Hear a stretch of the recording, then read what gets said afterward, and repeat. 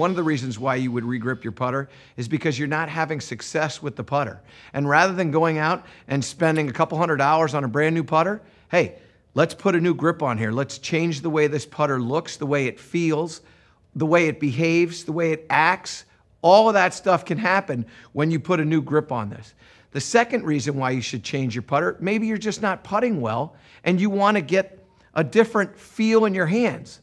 So when you go to the Tour Sensor, which is the putter grip that I've just gone to, what will happen for you is that you'll get a little bit more touch, you'll get a little bit more feel, and you'll calm down the amount of face rotation that you're going to get in that putter face because the grip is a little bit thicker. So in the Tour Sensor, we've got two different styles.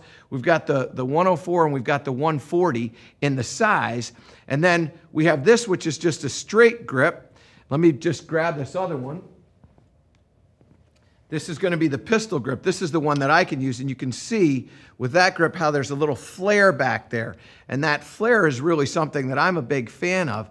And the reason why is when you hold the putter properly and it goes into the palm of your hand, there's going to be a little space that's going to happen in between your pinky and the grip. Well, what the flare does, and particularly when you get into these bigger grips, is it makes that little space go away.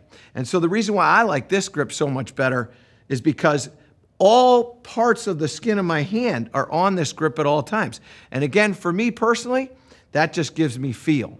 I'm a huge fan of this style putter grip, this Tour Sensor grip that's a little bit thicker, because what it's going to do is it's going to calm down that putter face.